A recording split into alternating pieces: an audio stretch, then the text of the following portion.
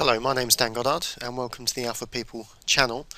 In this short video I'll be demonstrating some of the new functionality in Microsoft Dynamics CRM 2011.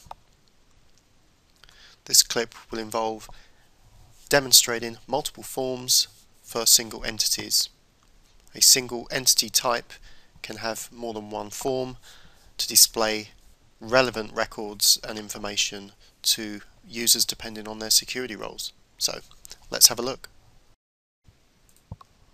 The first thing I'd like to show you is the solution itself. Within a solution we can have many entities and multiple forms per entity, very different from version 4. So we can see a standard account information form. Beneath that I've created and prepped for you a salesperson form. The sales manager may wish to see more of a high-end overview of sales information. So we have the sales manager form there. There could be a service support form relevant for cases, and the service manager could view an individual high-end service form, and there can be a marketing form. All of these applicable to just one account entity. Okay, if I go into my demonstration account world software here, the first form that's loaded is information to demonstrate to you. Under information we can see the standard general address and description and detail information for world software. Okay, but using the drop down at the top here, I currently have the rights to also view a different form for this same account, the salesperson form. I can see the general information, which I can minimize here, and I can view my open opportunities just for me in that grid. I can also minimize that and view my opportunity charts, as well as deals won versus deals lost, and scroll down to my lost opportunities if I wish to as well. Okay, or simply use the tabs on the left hand side. I've pre-built a completely different form that's relevant for the sales manager. The sales manager will wish to view detail relevant to the entire organization, so I can minimize general and view open opportunities for the entire organization. I look at opportunity charts, deals won versus deals lost by the owner, lost opportunities, and even navigate to a completely different style of form for the service department of this organization. So as well as again that general information for world software, in service I can view my open cases, my case charts by priority, case resolution by trend.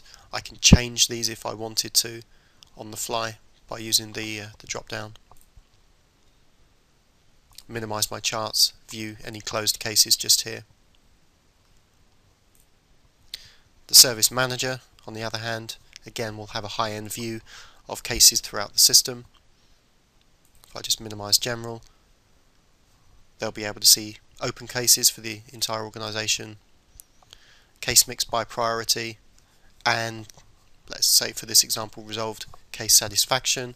I can view here that there's more dissatisfied resolved cases, maybe due to the fact that they're being created as low priority, so it's something I can look into, drill down, find out who is creating these low priority cases and work with that information,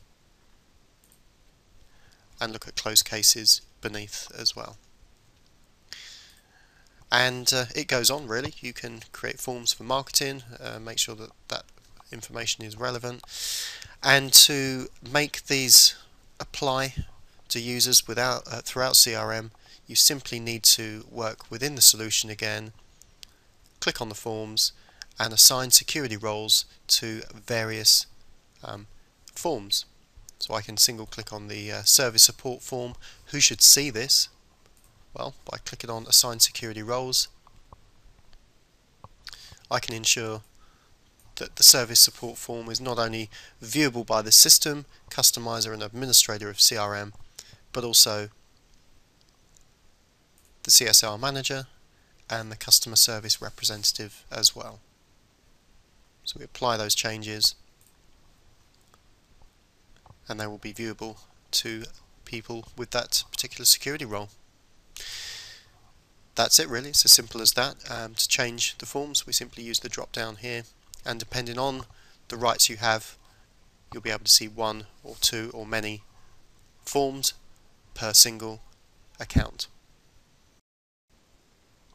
Another very powerful feature of Microsoft CRM 2011 is the ability to customize on the fly here. So I'm looking at my World Software account and I can customize as an administrator by clicking on Customize tab here and make changes to the entity from this view without having to go into the settings area.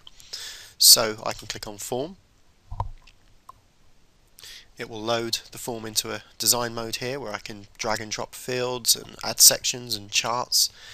And something quite powerful here is the ability to reuse this form that I've created, this unique form, and reuse it by saving as another form for a marketing professional, campaigner, anything I like, by resaving it and making changes to my new form. Very powerful. So that's a very brief look at multiple forms for entities in CRM 2011. I hope you found that useful. Very soon there'll be some more videos appearing exploring simplified navigation, the added functionality, dashboard, SharePoint integration, and more detailed CRM charts as well. So look out for those. If you need to contact us, our details are on screen now. Our address, telephone number, and the website, all the w's.alphapeople.com. In the meantime, thanks very much for watching and goodbye for now.